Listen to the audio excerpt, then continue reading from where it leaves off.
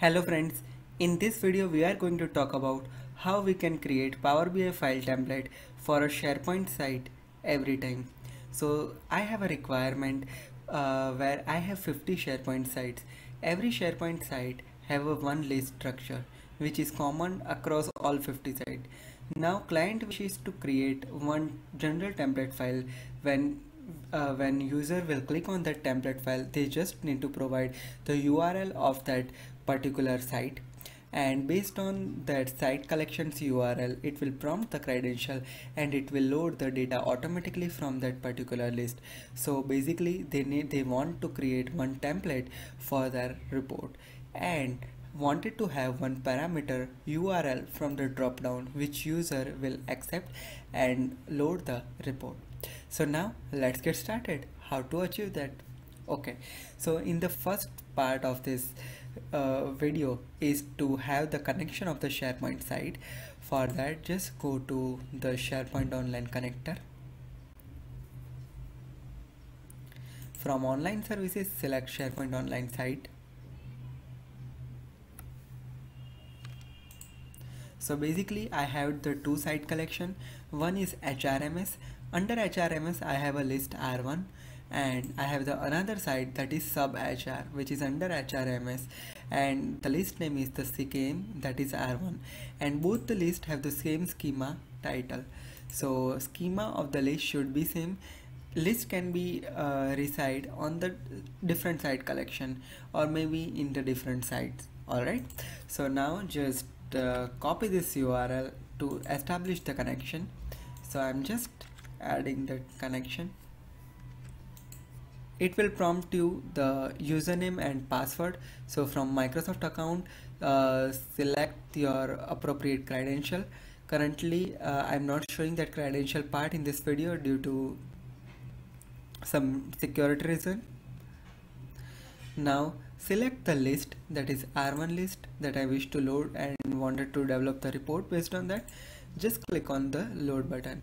So my Power BI report from the HRMS site has been developed successfully. It has loaded all the data from the list R1. So now let's check that thing. Alright, you can see that on the right hand side all the fields has been loaded. Now I'm taking the table visualization and add the title field over there, and let's see whether it has loaded all the 9 records from the list or not.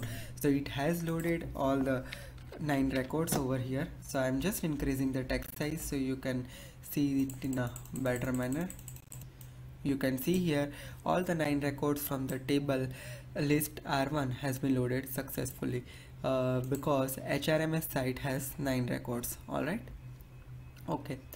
And for a practice I'm going to provide you this file as well so you can directly download from the GitHub account. Alright, now we need to make one change over here. We need to use the concept of manage parameter for creating a drop down of different site collection. So for that, just click on the edit queries from the home option. From the manage parameters, click on the new parameter. Give the name of your parameter, enter the description,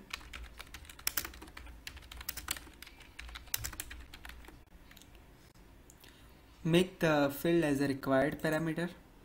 Now select any type from here.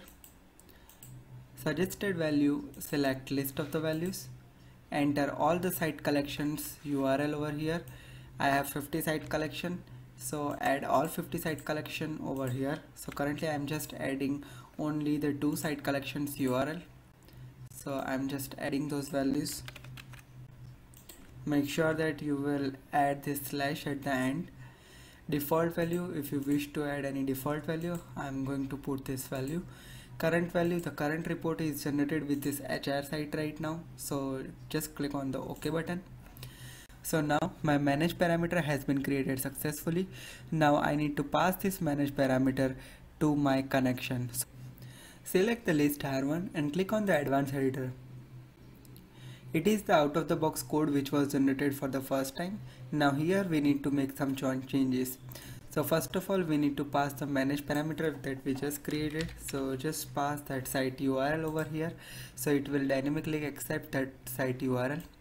Now here we just need to add the list by name instead of ID. So currently this is the name of the list, internal name R1. So instead of that, we are just pulling the list name from the title. So just make title and R1.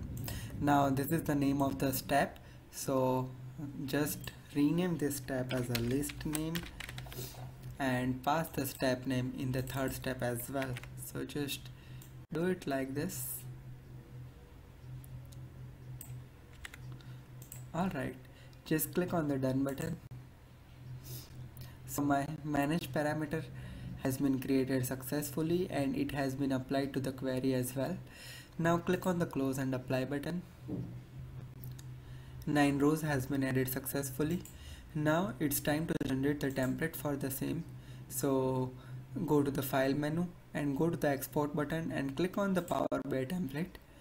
Now add the template description. So I am adding this template description. Please select the site URL to generate your own template and click on the OK button. So it will ask for the path. I just added this path. My template has been generated successfully.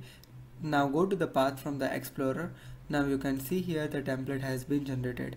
Now just double click on this template, so it will open the Power BI desktop again. Now I will generate my report from this sub HR file.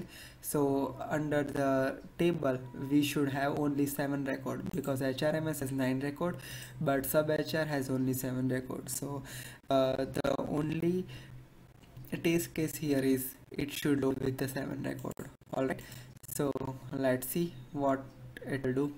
It has prompted for the site URL. So you can see here the instruction that we have added while at the time of exporting, and this is our manage parameter name.